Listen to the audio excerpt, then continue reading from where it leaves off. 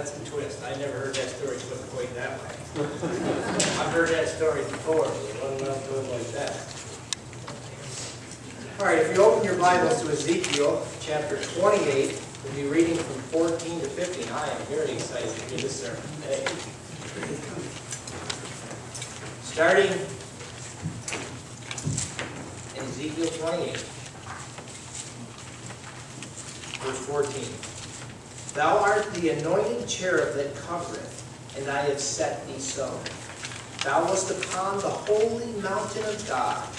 Thou hast walked up and down in the midst of the stones of fire. Thou wast perfect in thy ways from the day that thou wast created, till iniquity was found in thee. The Lord add a blessing to you in the word.